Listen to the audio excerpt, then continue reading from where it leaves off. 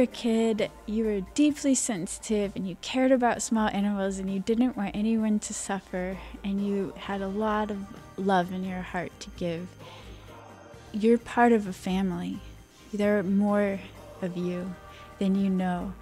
You grew up in a culture and a society that makes no sense. There's no connection to wisdom. So the fact that you feel depressed, the fact that you feel crazy, is a sign of your intelligence. And when you walk down the street from now on and you look people in the eyes, you'll start recognizing members of your family. Hello everyone, this is Unbroken Chain, and I'm Maura James. So happy to share a conversation with Juliana McCarthy today. She's an energy healer and an astrologist, and her writing about astrology has been such a gift for me and for so many people, I think, because she's taken astrology out from under the New Age umbrella and put it back into myth and spirit, and the way that she writes about it is an invitation to imagination for all of us, and it's really opened me to new perspectives. It's been a really beautiful journey. This conversation is so much more than that. She shares her personal journey and her path through Buddhism and plant medicines. Her Instagram is Ethereal Culture, and if you don't know it, go find it now. Enjoy Juliana McCarthy. So what is our relationship to the stars? Oh. Big questions, yeah. Might as well just go right for it. Well, that's an interesting question.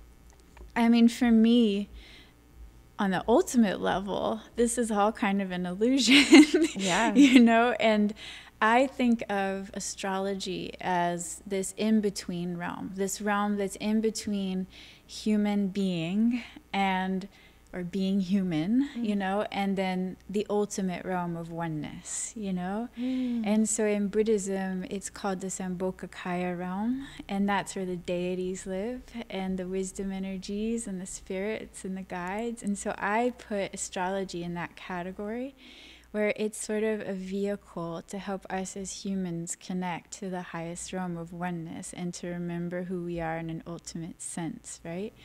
And so on a more mundane level, I think astrology helps us have a language to understand our patterns and proclivities and potentials, you know, and also to have a kind of more neutral or objective compassion for who we are, instead of saying, oh, I'm this way, it's a problem, I don't want to be that way anymore. It's saying, I am this way, and this is my struggle, which can also lead to my greatest potential for wisdom and offering to the world, you know? I don't know. I was like a really good swimmer when I was a kid, and I would win all the races, so I didn't try. And then like all the kids that had to try really hard ended up surpassing me. And so it's sort of like that, where the things we struggle at actually become our greatest gifts, you know? And so knowing what our struggles are, knowing what our gifts are, and working with it more consciously, it helps us, A, become more of who we are, understand more of who we are, and be kind of have more compassion for who we are and for who others are. Yeah. You know, it's like if something really annoys you about someone, and then you see, oh, well, you're you're Virgo or whatever. I'm a Virgo, that's why I can say that. But I'm a hamster wheel spinning, over analyzing. But you know, it's like, oh, you're a Virgo, and so this is your struggle, but this is your gift. You know, it's like maybe you spin and overanalyze, and care too much, but that's also like beautiful. You care too much, and you're loyal, and you want to be of service, and you want to help people. You know, and so it kind of gives you a bigger picture of like who this person is in the context of their neuroses or their gifts or their beauty, you know, and then it gives you this sort of objective clarity of like feeling compassion for the gifts and struggles that we've come in with. You know? That is exactly the gift that I feel like you've brought into my life since I've been reading your writing. It's just these really beautiful reminders that there's a bigger context to whatever I'm experiencing in the moment. And that's so powerful. And also it puts me in place with everyone else in the world.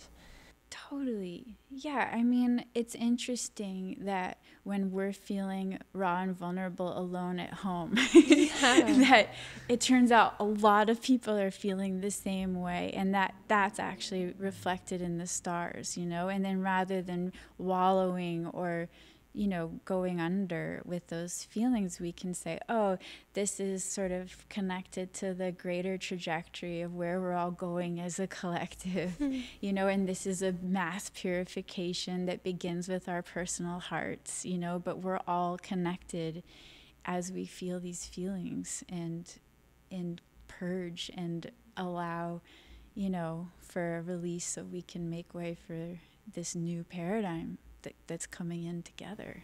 What is the new paradigm that's coming?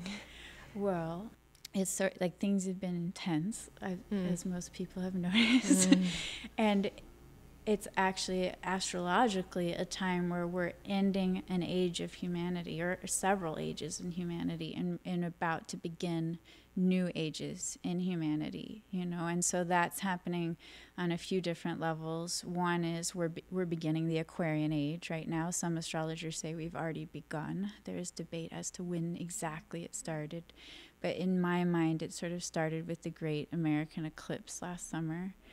And then the second paradigm that's beginning is in 2020. We're ending the industrial age, you know, which began in the 19th century, and we're beginning the next age in 2020. And if you look at a timeline of humanity, at the beginning of every new age in humanity, there is a Saturn-Pluto conjunction in Capricorn. And so if you need tangible evidence that astrology is real, that's a pretty convincing correlation. And what does that arrangement, what kind of energy comes from that arrangement? Well, so Pluto is death and rebirth, and Saturn is government, structures, systems, heads of government, you know, and it's a system. So it's like this new system coming together through a death and rebirth. You know, Capricorn is government systems, you know, it's ruled by Saturn. So it's like this death and rebirth of the current paradigm. It's also the way things have been, Capricorn and Saturn. So we're having a death and rebirth of the old ways, the old structures, the old systems, you know. And in 2020, not only will Saturn and Pluto be conjunct in Capricorn, but Jupiter will also be conjunct Saturn and Pluto, which hasn't happened for 2,200 years.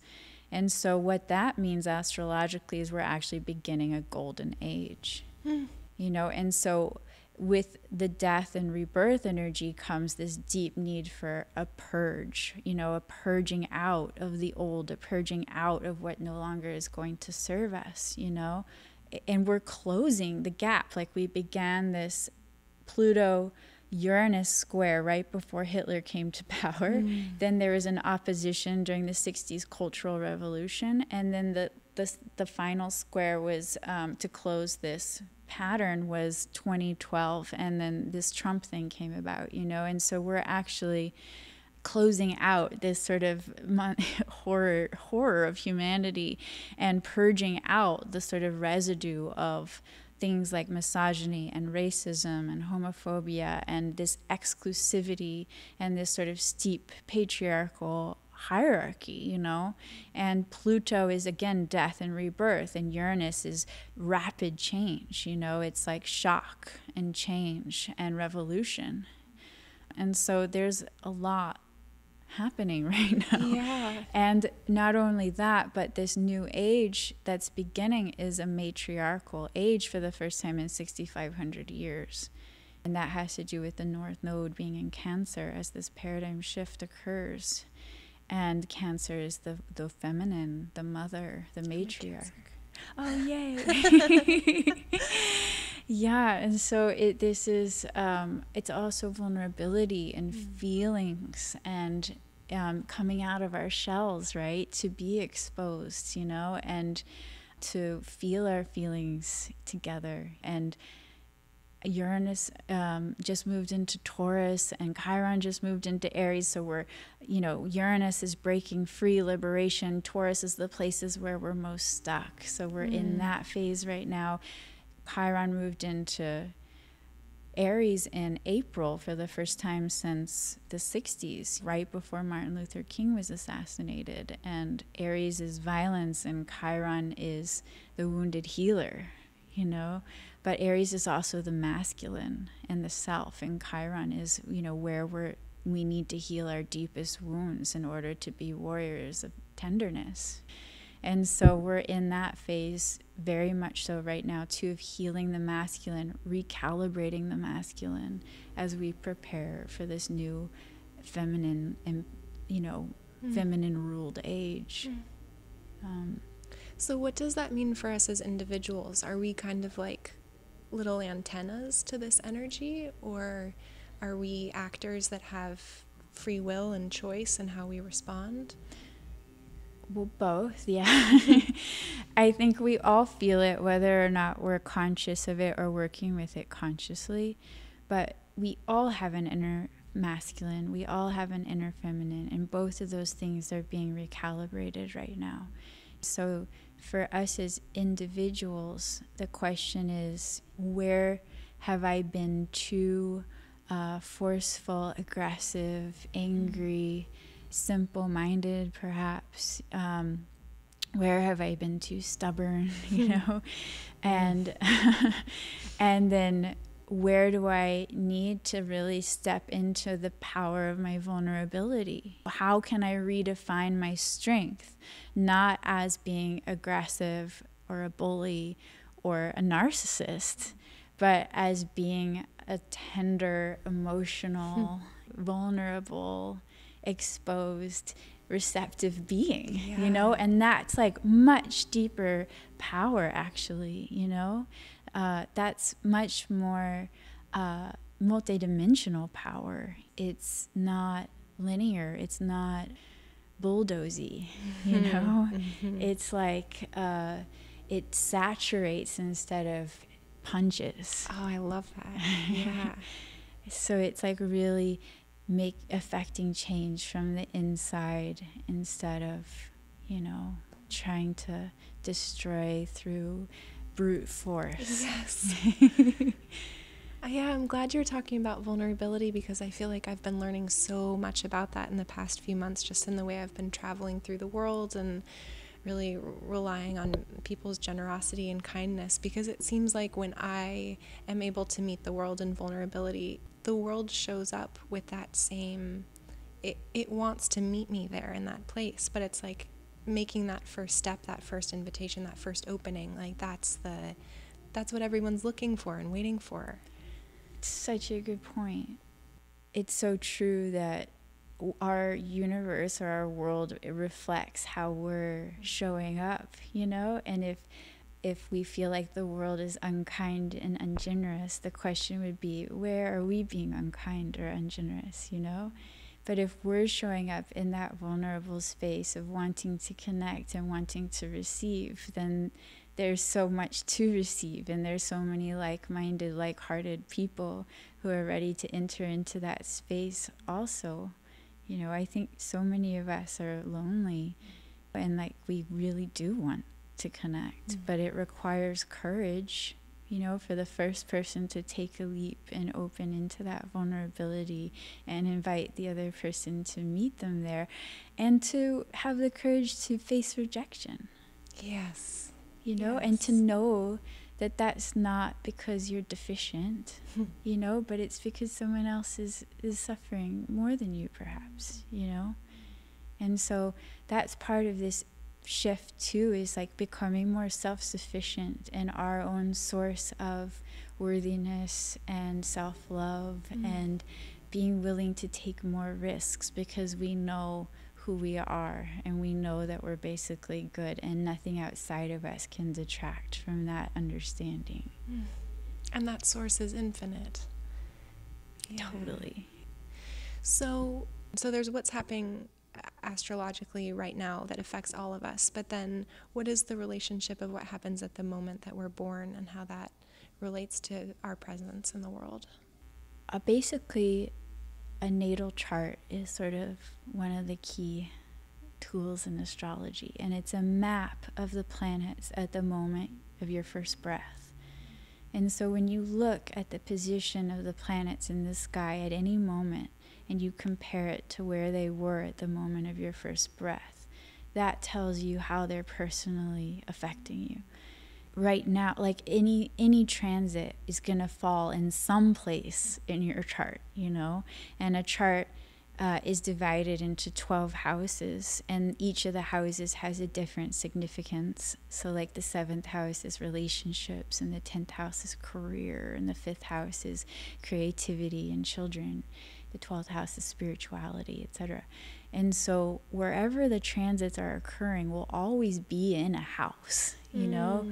And so that's sort of the first thing to look at. Is like, what house is this eclipse falling in? Or what house is this new moon falling in? And you have a better idea of how these collective energies are personally affecting you, you know? And then maybe it's forming a significant angle to your sun or your moon or one of your main planets. And it's like, okay, Uranus just shifted into Taurus, and it's forming a opposition or 180-degree angle to my Venus. So I'm getting out of my relationship ruts right now. Like, literally, that's me. So Uranus is like revolution and unsticking, you know, and Venus is relationships and love. And so it's like unsticking in a kind of intense way, because it's an opposition, which is a really kind of intense angle, you know? So it's really confronting me with this disruption, you know? And so that's sort of how you start unpacking the transits, looking at the houses and what houses the transits are falling in, and then seeing what angles the transiting planets are forming to your natal planets. Does that make sense? Totally, okay. Yeah.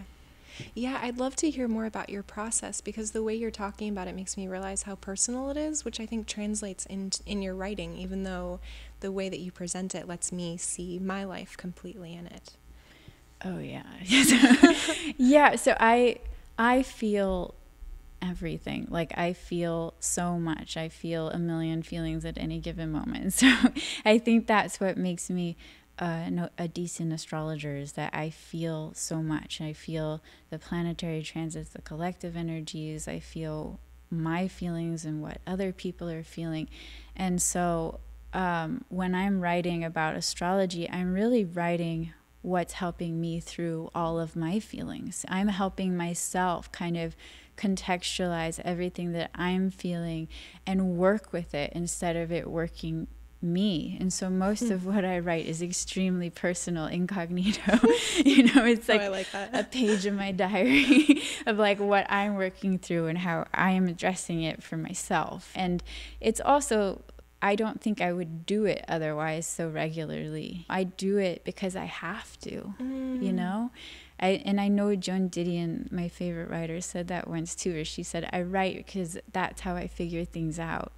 And that's why I do astrology. It's because it helps me personally figure out what I'm feeling. And then I offer that, and it's always resonates. And the more personal it gets, the more it seems to resonate with more people, you know, which surprises me. But another writer I love, Paul Auster, came to my writing class once in college, and he said, universality lies in the details. Oh.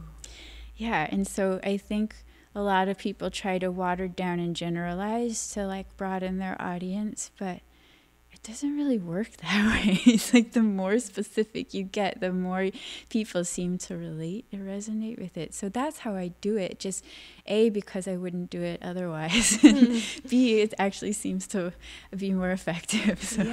Yeah. Your truth and transparency and your work is a gift for all of us. Yeah, oh, that's sweet. Yeah, totally. Well, I guess on that note, I'd love to hear a little bit of your journey to coming to this point in your life. Did you grow up with spirituality? Has this been an intentional process? Oh, yeah. So, well, I grew up a Christian Scientist, which is not Scientology. It's actually, I think of it as like the Buddhism of Christianity. Whoa. And it's very much about mind over matter and seeing the world not as solid and understanding that your mind is incredibly powerful and can alter physical reality. And it's almost like learning how to exit the matrix, you know? Mm-hmm. It's like understanding that you can heal anything within your body through the power of mind and heart. And so that was an interesting way to grow up, you know? Mm-hmm. Like questioning reality and being told at like 5 that the table isn't as solid as it appears, you know? Wow. Did that mean something to you at that age? Yeah, I think I definitely was a deep thinker as a very young kid, you know, and was constantly sort of relating to the world as multidimensional, you know, and understanding that we can get locked into like 2-dimensional, 3-dimensional thinking, but there are actually far more dimensions than that, and that the essence of a table is more important than the table itself. And so what's the essence of a table? It's like support and, or, you know, I mean, that was sort of how I was trained to think about the world. Yeah, so that was really powerful. And my grandmother was a Christian Science practitioner, which is basically an energy healer, you know, and was helping people who were struggling change their thoughts to sort of come out of their suffering. And I didn't put it together until later that like, oh yeah, this is in my family lineage. Yeah. You know, she really was an energy healer.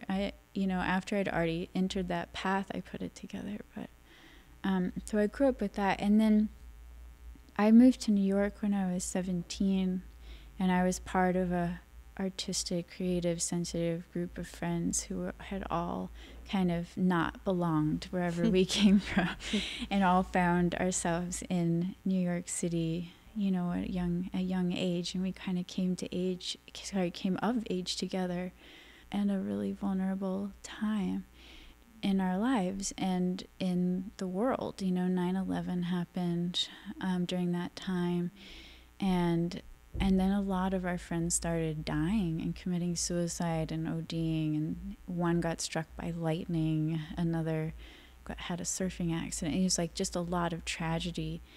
And I was struggling a lot, you know, with all the death and all the grief and my own sense of purpose in the world. And a lot of us started seeing a Buddhist therapist on the Upper West Side named Bernie Weitzman. He's like 85 or 87 now. And he became our wise elder. And he was wild and creative also, and plays the banjo really beautifully. And he was friends with Allen Ginsberg, and we were all pretty smitten with him and his wildness and his stories and his wisdom. And I remember the first time I went to see him, the whole room filled with white light, and I could only see his like blue eyes. And I was like, Bernie, I think I need to go to the mental hospital. And he's like, I can only see white light and your eyeballs. He's like, it's normal. Yeah, he's like, I hallucinate all the time. It's a sign you're on the right path. Wow. Yeah, and so it was like, instead of telling us we were crazy for having these sensitivities to energy, he was showing us how to work with them and how to see them as messages from the universe and our higher selves. Like, he didn't talk about it that way, but he was cutting through our trips and cutting through our self-judgments and cutting through societal norms. And I remember he said to me, when you were a kid, you were deeply sensitive and you cared about small animals and you didn't want anyone to suffer, and you had a lot of love in your heart to give, which was all true. And he was like, you're part of a family. There are more of you than you know. And when you walk down the street from now on and you look people in the eyes, you'll start recognizing members of your family. And tears were streaming down. I had no idea what he was talking about, but tears were streaming down my face. And he's like, you grew up in a culture and a society that makes no sense. There's no connection to wisdom. So the fact that you feel depressed, the fact that you feel crazy, is a sign of your intelligence. And at that point, I was convinced I was a total nut job. And he convinced me that I wasn't, and that actually all the things that made me feel crazy were my gifts. What a teacher. Yeah. One day, it was after two friends committed suicide, I was like, Bernie, I'm a tumbleweed. Tell me what to do and I'll do it. And he said, sit a datun. And I said, what's a datun? And he said, it's a 30-day meditation retreat. And I said, but I've never meditated before. And he's like, if you decide to do it, you'll do it. And so I did it. And I went. It was in Colorado. And it totally changed my life, And I learned how to connect with stillness. I learned how to open my heart. I learned what it felt like to release my judgments. My New York-itis is what I called it. I went in with so many judgments when I first got there. Like, these aren't my friends. And by the end of it, I was like in love with everyone there and felt a deep past life connection to every single person I made eye contact with, and experienced magic and profundity in ways I'd never had before. And I called Bernie and I said, I'm cured. It fixed me. And he was like, you should know these feelings will pass. And they did. And I found that after any retreat I'd go and party even harder, because it was like way more fun and expansive and less neurotic. And then I would end up back in my dungeon of despair, and then would go back again until I finally realized I couldn't get away with it anymore. And then I wanted to get to a place where I could sustain that feeling of open-heartedness and sensitivity and connection. And I finally moved to a Buddhist retreat center, and that became my whole life. It was practice and deep study of the nature of reality and mind, and living in community with other people who were doing the same thing. And I was seeing energies, and I didn't have the maturity or groundedness to really work with it properly. And I eventually moved to Boulder, and then had two teachers. One was an astrology teacher, one was an energy healing teacher, and they both sort of saw gifts in me and took me to the level of being able to work with the gifts properly, so that I knew how to be a super sensitive being in the world, and then apply that to helping other people, instead of feeling insane and like hypersensitive and raw all the time. Which I still do. But I have tools now, and I understand that it's not a problem, So your own dialogue with yourself has healed, it sounds like. Yeah, I think we fall into K-holes when we feel bad about feeling bad. And so if I feel raw, vulnerable, messy, insane, embarrassed, it's like, okay, come to tea, be my honored guest. I'm going to feel exactly as I feel right now, without repressing it, without making up a story about how messed up I am. Genuine emotion only lasts 2.5 minutes if you let yourself feel it, if you invite it to arise exactly as it is without altering it. After that, all the spins are self-created. Yeah, so I have to remind myself of that, but it's become much easier, and I see it as like a part of the mind training of meditation and Buddhism that I still work with in my day-to-day life. It's like that lag time between spinning and returning to center has become less and less, and that reference point of stillness has become more and more, and stronger and stronger. And meditation has been the key to that, or time alone, or time in the wilderness? All of the above. Yeah.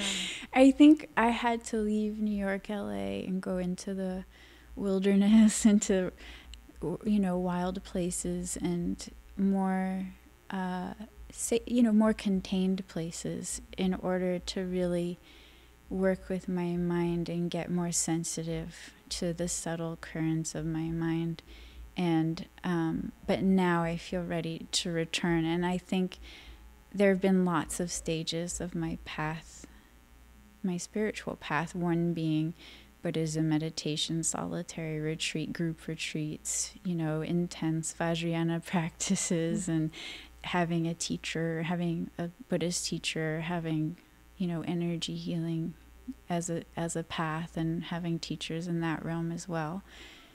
And also plant medicine has been a big part of my path as well, and accessing the deeper traumas that had really thick cellar doors with deadbolts that needed some severe prying open. Mm-hmm.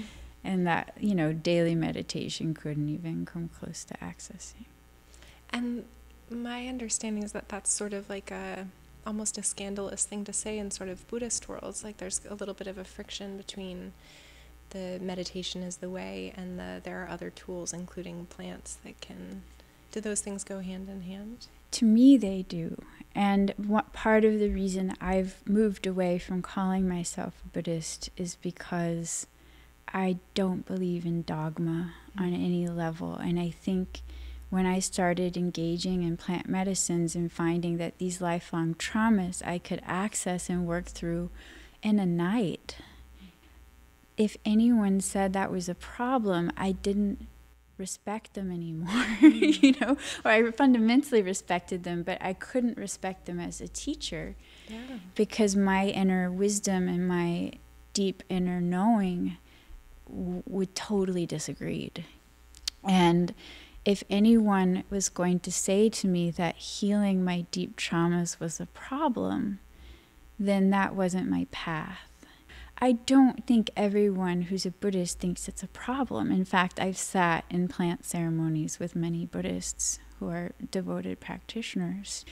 But I think there are some misunderstandings when people become too religious or dogmatic and limit themselves to one way only, that like this is the right way, this is the only way. And that's not even Buddhism, sorry, but Buddhists say if you see the Buddha, kill the Buddha, which means if you get too solid about the Buddha, then okay, start over, And the Buddha said, use this raft of liberation, but once you get to the other shore, don't drag the raft around with you. If you start deifying the raft, you've missed the point.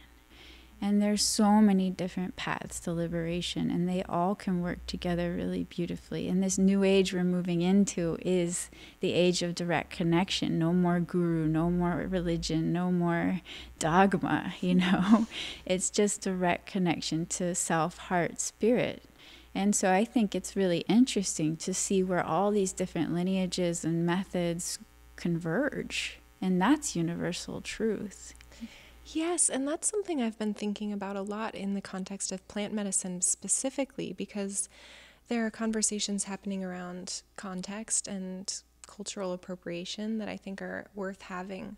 But I also feel very aware, just from my direct experience with these plant teachers, that like they are plants that want to help people. They want to have a relationship with you. And that's an invitation that extends far beyond any particular, like, yes, have a ceremony, have a context for it, but I think it's missing the point to think that there's one context for one plant. Right. Well, that's an interesting point. I mean, I know I think it's really beneficial when you first engage with something so vivid and so, overpowering, to have a strong container, to have a shaman who's really experienced to be present with you and help you through that experience and cut through your trips and default to emptiness and things like that. But I also, I sat with one shaman for a while who I'm so grateful for. But at some point, it felt like, okay, I need to be wild and I need to be limitless in my feminine expression. And I don't want a masculine disciplined shaman to tell me to be still and shut up and sit down and sit up straight, And so at some point I was like, I can't sit with you anymore because I don't want to be reprimanded for doing it wrong, because there is no wrong. Yes. Yes. But I'm grateful for the strong container you've provided me thus far. So what has been your journey with the medicine? Well, I sat in ceremony pretty much every month for 1 year straight, just because I'm kind of like that, where if I'm going to do something, I'm going to do it legit. Like moving to the Buddhist retreat center, like learning everything there is to know about astrology, or I guess I'm an extremist, or like deciding to do ayahuasca every month for a year to really understand it and go deep with it. And I also felt like to have that continuum where I didn't come out of that place of depth and open heart and healing, and I just kept going deeper and deeper with it, felt important in terms of rerouting, reconstructing my foundation and my neural pathways, because I had a lot of trauma from childhood to rework and to heal and release. And I'm really grateful for that. And now I'm more drawn to San Pedro because it's more about learning from nature and being in community and coming outside of yourself and sort of relating with the phenomenal world and seeing the wisdom that exists in nature, and that almost all the answers and all the healing we need is on this earth, And so that feels like more resonant with me now. But I think that all the medicines are really helpful in different ways at different times in our lives. That's so resonant with me, what you're saying about how all the wisdom is already here. I wonder if you could kind of unpack that a little bit, especially in terms of the earth itself containing what we need. Yeah, well, the last San Pedro ceremony I did, I was up in the mountains outside of Boulder, Colorado, and I remember I was sitting in the creek, and the river was flowing, and the earth just kept saying to me, "Give it all to me, I'll take it."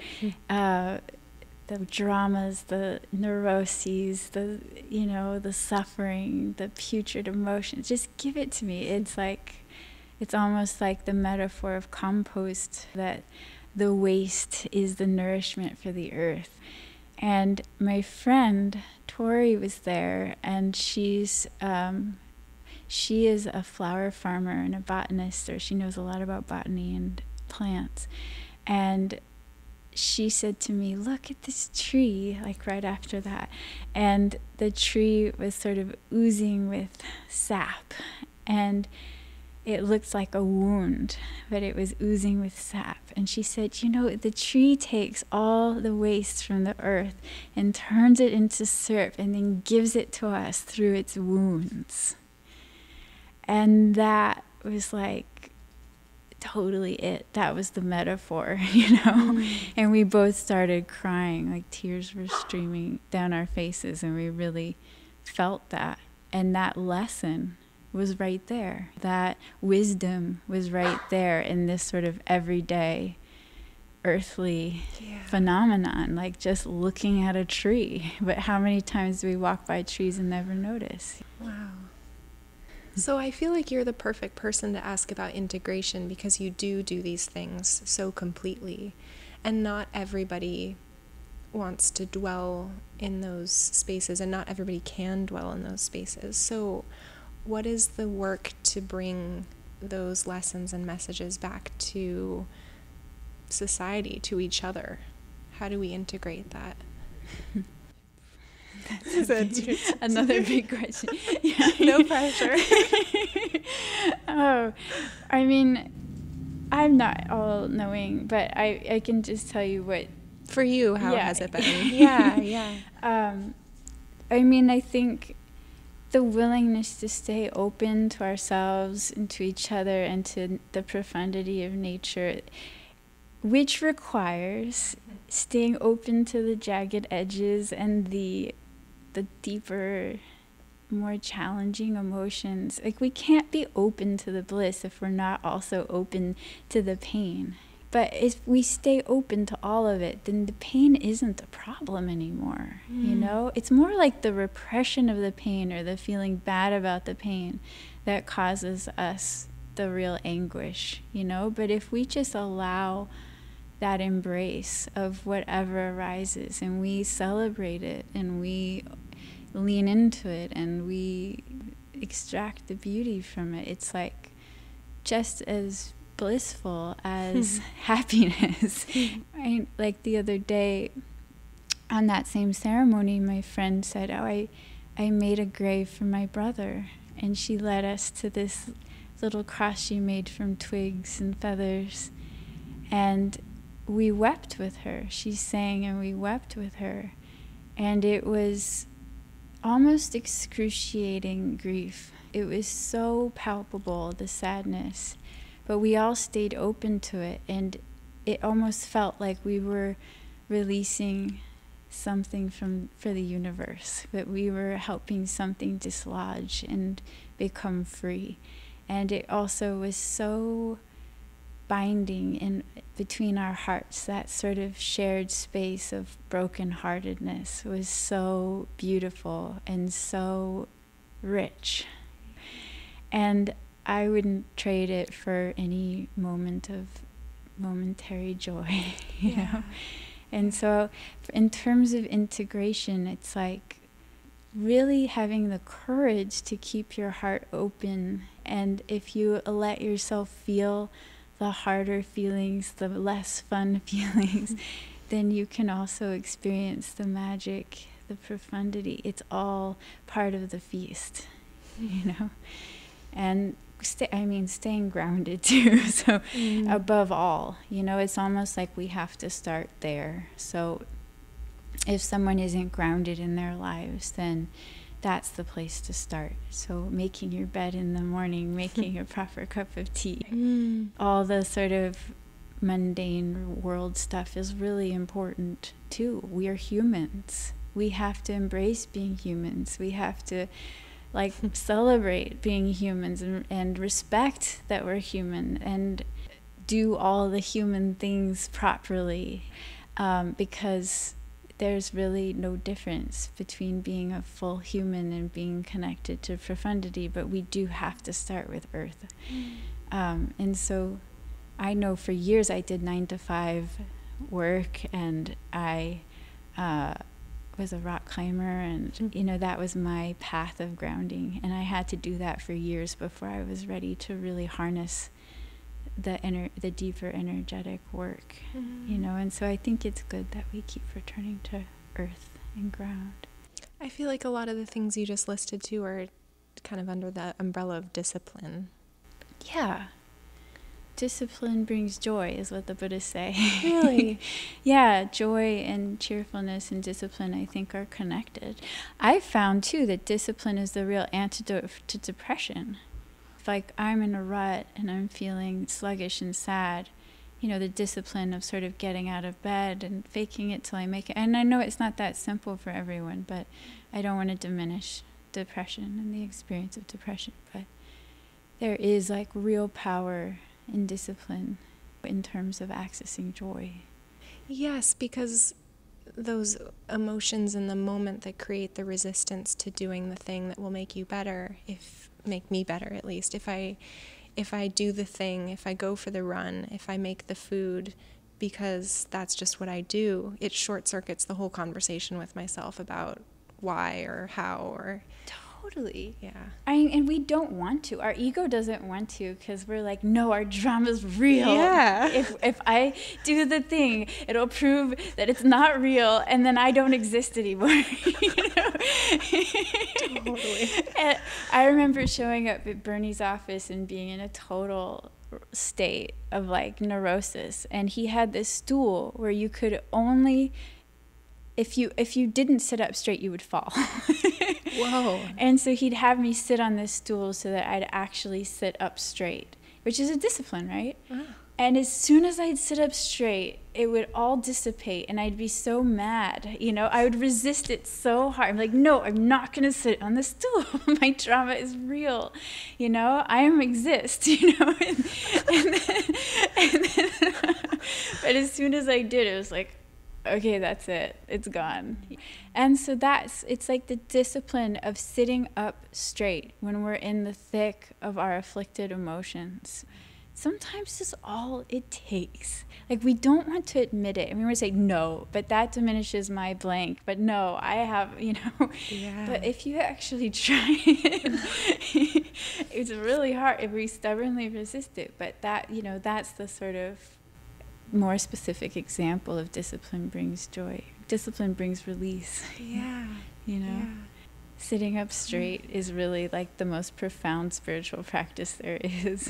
Oh, I love that. It's so simple. It's so simple. So many of our problems are really simply have really simple antidotes, but our egos don't like that. Well, it sounds like those 10 years of Buddhist practice, you've taken a lot with you from that you still carry in your everyday. Definitely.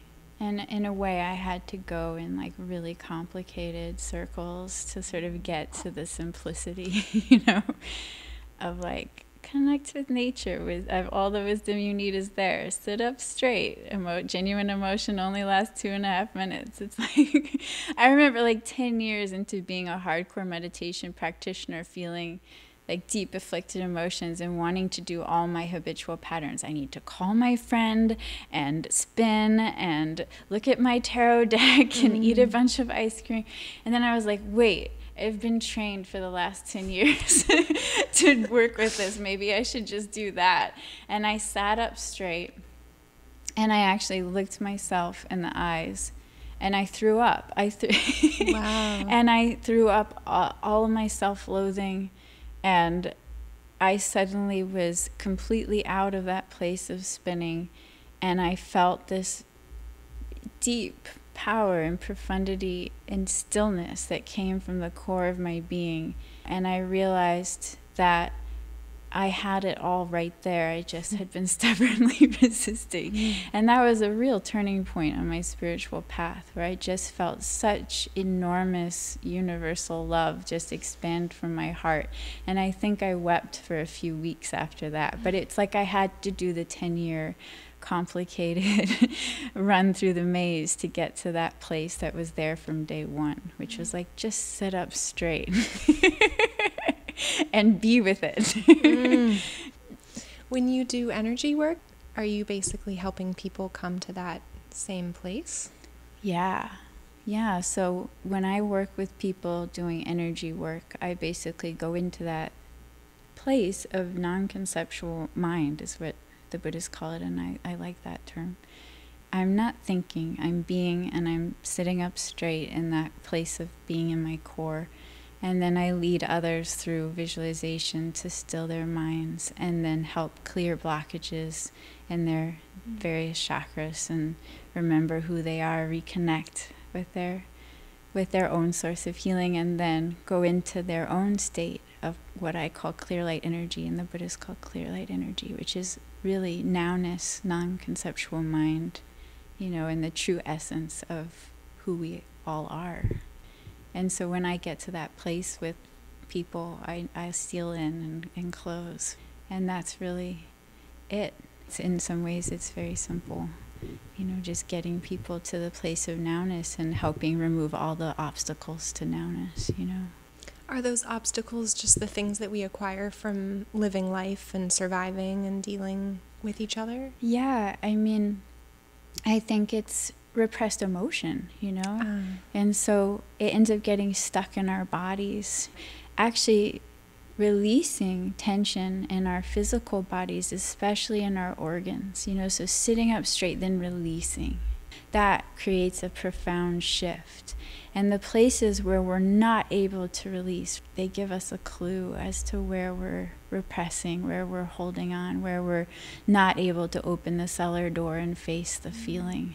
And so, when we're releasing blockages together, it's very visceral. It's like in the body, but it's connected to some deeper memory or fear or trauma that we haven't had the courage to look in the eyeballs yet, And so that's really what the clearing is all about.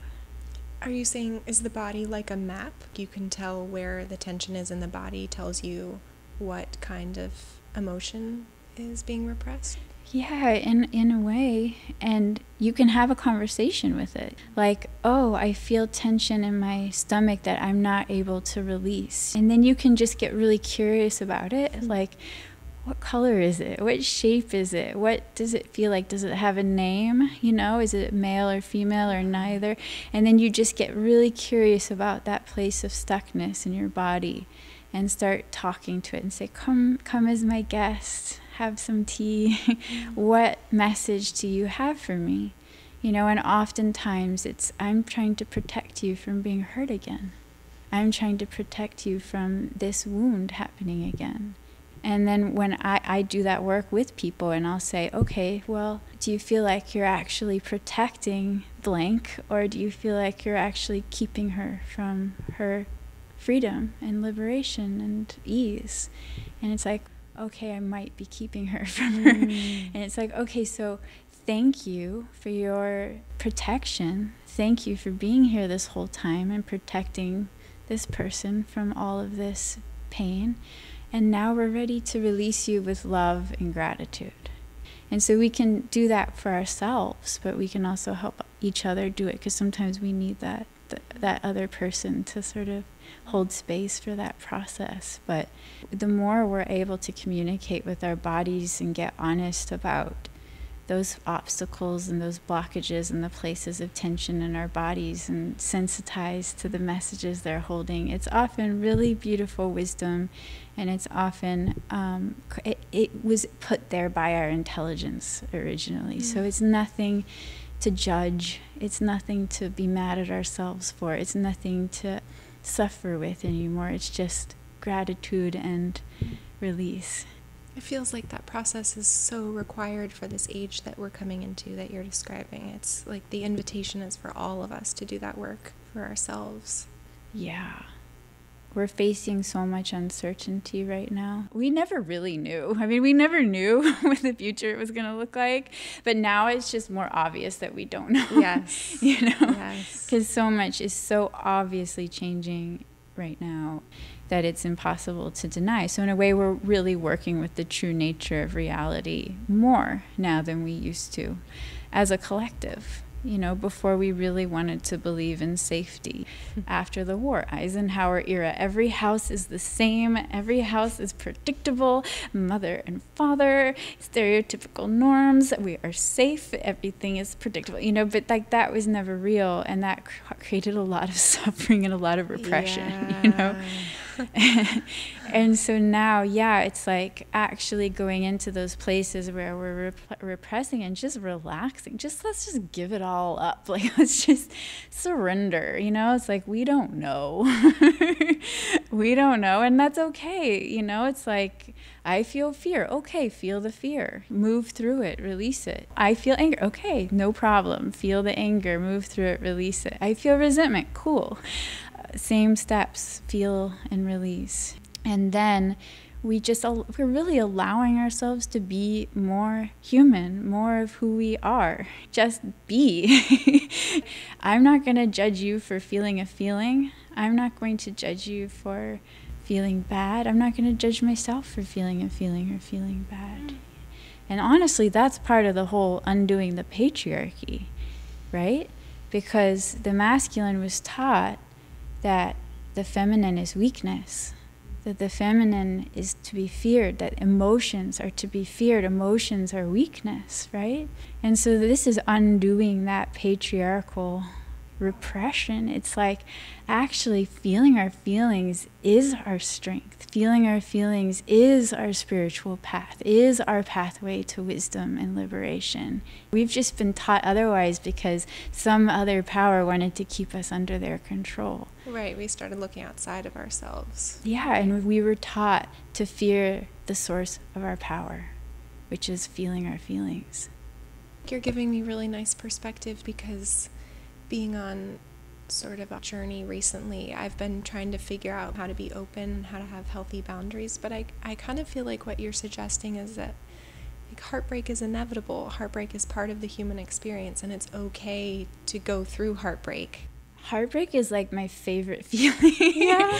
I mean, if you sit up straight and let yourself feel your heartbreak, it's like the richest feast of a feeling. And it connects us with every single person on this earth and being. And if we walk down the street with a broken heart, it's like suddenly we look in another person's eyes and we connect to their pain, we connect to their hearts. I think that real awakening enlightenment is the feeling of sustained heartbreak and being in love with everyone at the same time. I mean, being human is heartbreaking. I mean, heartbreak is so hard too, and like makes you throw up and makes you question yourself and makes you like not want to eat or eat too much or both. So it's also like losing these important reference points. So I don't want to diminish that, but it's sort of an opportunity too. Let's surrender that to the river. Let's surrender that to the earth, and then give the maple syrup from our wounds. And so it's not like I'm awakened, I never get to suffer ever again. Right. That never happens. It's more like, how are we relating to the suffering? That's what changes. It's like, do we surrender to the feelings? Do we transmute the feelings into maple syrup? Do we give them away through our wounds? Or do we clamp down and create an ulcer or create cancer or create some huge knot in our throats, our chests, our stomachs so that we can't eat for a year or for the rest of our lives or until we die? Or does it kill us, And so that's the difference. It's a subtle perspective shift between awake mind and asleep mind. Just letting yourself feel and not being afraid of it is being well versus being sick or making yourself sick. It's being free in your mind versus being self-tortured.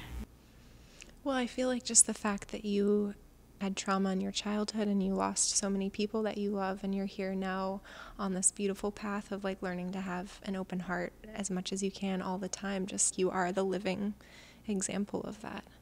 Oh, that's nice. Yeah, I mean, you just radiate it.